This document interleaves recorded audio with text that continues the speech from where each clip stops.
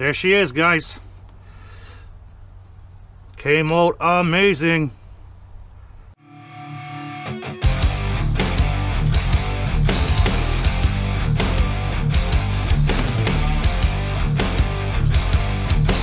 Artlist.io.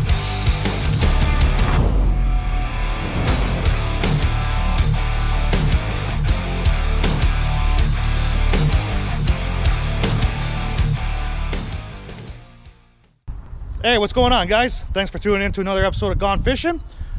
Today's episode is going to be a DIY custom rod holder for SUV and minivans.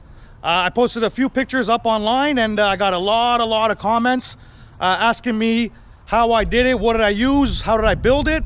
So on today's episode, guys, I'm going to show you exactly how I built my DIY rod holders for my SUV. All right, guys, so what I did is I grabbed a piece of plywood. I cut it to about 3 inches thick, and it's around 4 feet long. Every SUV is going to be different, the length. The way I supported it to the car is screwed, put it through a couple anchors and screws. Make sure they're not too long where you hit your roof, guys. You don't want to put the screw through your roof. And then I added rod holder clips. My vehicle can hold 1, 2, 3, 4, 5, 6, 7, 8, 9, 10, 11. My vehicle can hold 11.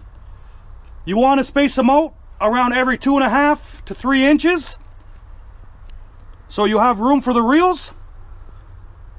That's how I installed it in the back. And now I'll show you how I installed the front one. All right, guys, so here's all my rods.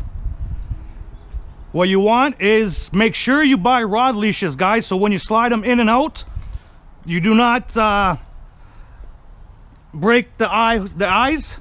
So here's one rod, and I'll show you how easy it is to slide it in.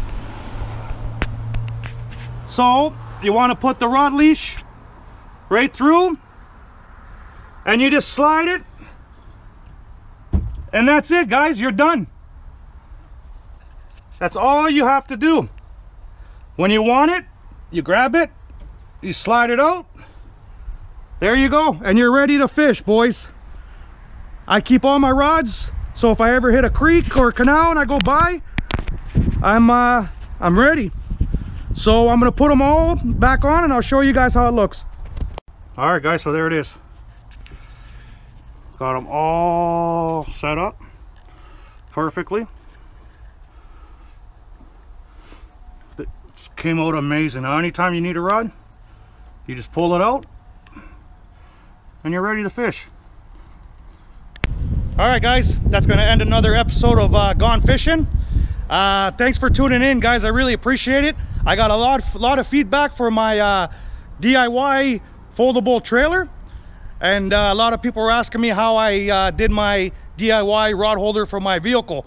So, guys, I hope that helped you a lot. Like, again, if you guys have any questions about how I did it, where to find things, please let me know in the comments, and I would be glad to help you guys out. So guys, thanks for tuning in. Please subscribe, like, and share, and stay tuned for the next one. Ciao.